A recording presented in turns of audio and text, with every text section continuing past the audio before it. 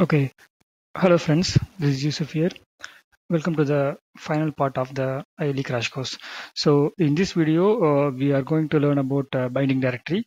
We are also left with one concept, activation group, for which I have already mentioned that I have another video which I'll be adding it in the playlist as well as on the link in the description. So as of now, we are going to explore on the binding directories. Okay, so let's go in. Okay, so basically, binding directories are one of the easiest way to make your program attached with the modules or service programs or whatever. Okay, so simply a binding directory is nothing but a collection of modules, one or more modules or subprocedures, sorry, service programs. Okay, so let's see that in action.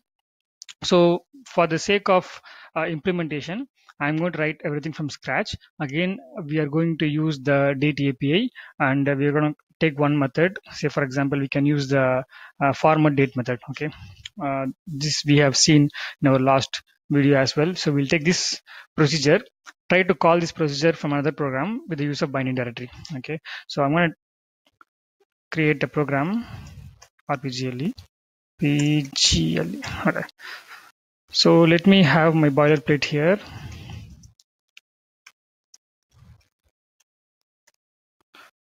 Okay, so let's have a NLR equal to star.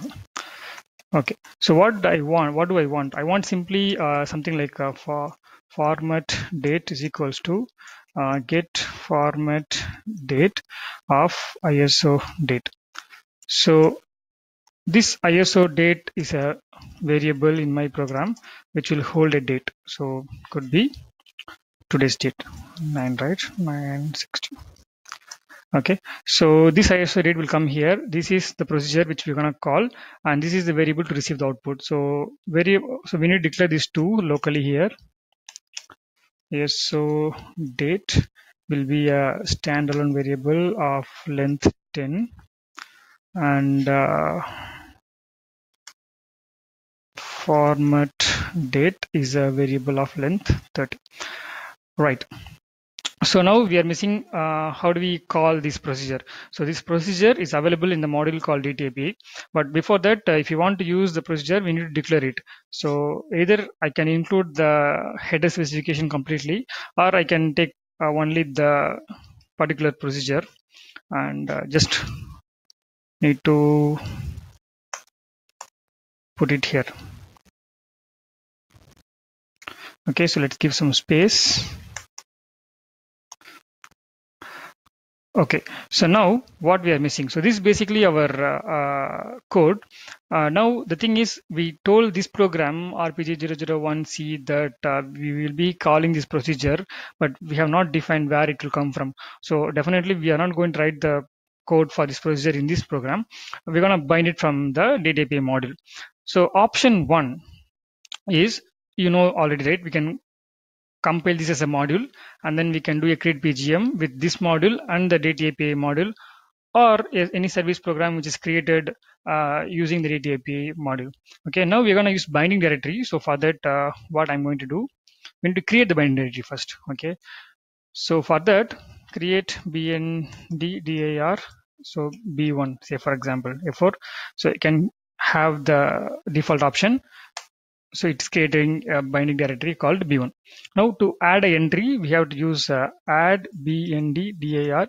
Okay, add binding directory entry. So take F4. So here what we are going to do, we are going to add in b1 binding directory, and you can see here we can have either a module or a service program. So if you have more than one, you can give a plus here. It will give you the list of modules or service program to be added. So in this case, first I'm going to directly add the data API module and its module. Okay, so now we just added. If you want to see, we can use a display binding directory of b1. This will display that we have one module inside. Fine. Now how do we use this b1 with this program, right? So for that, what we are going to do, default activation group no, and I'm going to say binding directory b1. So now you can think we didn't give this in our earlier program. So say for example, if we come here in RPG001, say for example, we didn't give anything here. Instead of that, what we did, we compiled this as a module, then we did a create PGM, right? So when we compile this as a module, the program or the system is well known that this will be ILE program. But now what we are going to do, we are not going to compile this as a module. Instead of that, we are going to do a create PGM, but system will take care of everything because of this binding directory. Okay, so let's see the magic. So now what we have done this, do a file, and to see the output, maybe we can do a display. Okay, so let's do a file, and we are in RP001C. I'm going to take 14, then just enter. So now you see it's compiled. So we didn't compile this as a module. Okay. So now if you do a display PGM of RPG001C, so what we are seeing inside is actually a type of ILE program. Okay. And then we see the system created a module with the same name. Okay. We didn't create this. Okay. And also it binded the modules from the binding directory. Okay. So now if I'm going to run this one, call RPG001C. So we are seeing the result exactly what we want. Okay, so this is how it will be useful. So now you can think that it is eliminating the one thing called compiling it as a module, then binding it using create PGM command. It's reducing into a single step.